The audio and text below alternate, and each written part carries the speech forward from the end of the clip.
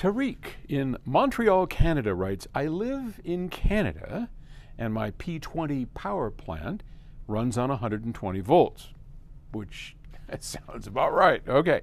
However, all my components, amps, preamps, DAC, are all made in Japan and obviously bought in Japan, and they require 100 volts.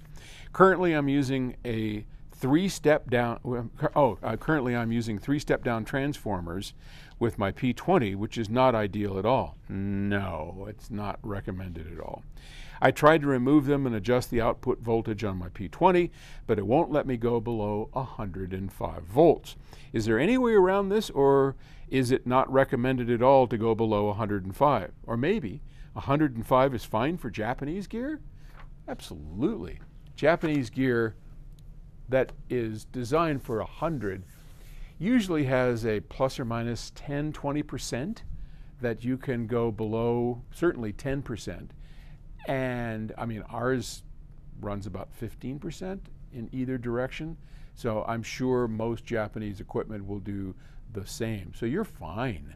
If you take your power plant, you can adjust the voltage up or down. And what comes out is regulated AC voltage. It's all cleaned up and nice, right? And it's the perfect way to run Japanese-based voltage equipment on 120 volts. Just take it down to 105, bing bada boom, you are in good shape. So yeah, don't worry about it.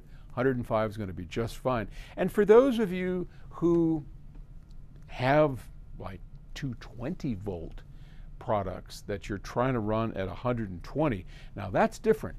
So that is going to be problematic. There you're going to need a step up transformer, or use a 230 volt outlet in your home and get a power plant that will handle 230 volts, which we do make. So those are a couple options for you. But yeah, 10–15% away from the ideal, not a problem for almost anything made out there, certainly in our industry. So you're fine. Okay, thanks for the question. Talk to you tomorrow. Bye.